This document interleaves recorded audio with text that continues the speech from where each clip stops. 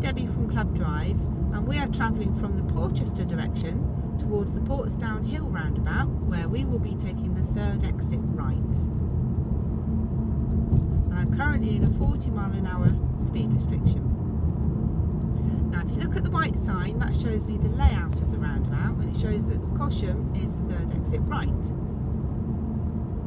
And it's past the 12 o'clock position, as if it were on a clock face, so I'm going to be indicating right. So middle mirror, right mirror, signalling right and moving my car over towards the right hand side of the road of my lane. Looking right, nothing there, so nothing to give way to at the moment. Now I'm keeping my car over towards the right so that I can then fork right at this part. And then this is my junction, so middle left, mirrors, signalling left. I'm putting off the roundabout towards Cosham.